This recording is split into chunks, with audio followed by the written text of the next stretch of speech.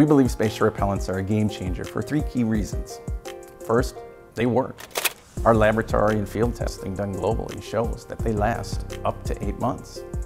Second, they're simple. You put it in a space and they repel mosquitoes without any interaction or maintenance. And third, they're cost effective.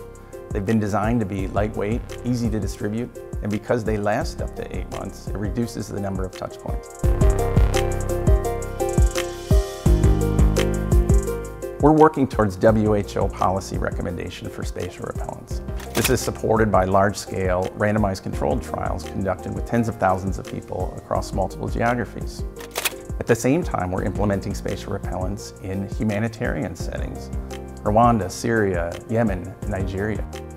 Based on the encouraging results we've seen so far, we're investing in local manufacturing in Nairobi, Kenya, so we can bring these life-saving interventions to people at a larger scale.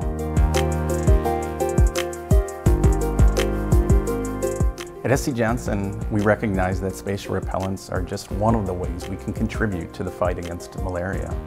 So with that in mind, we're developing partnerships to take a more comprehensive approach, implement things like educational programs that speak to malaria preventative behavior, distribution through community health workers, even building health clinics across multiple countries that currently are reaching more than 1 million people annually with access to basic health care.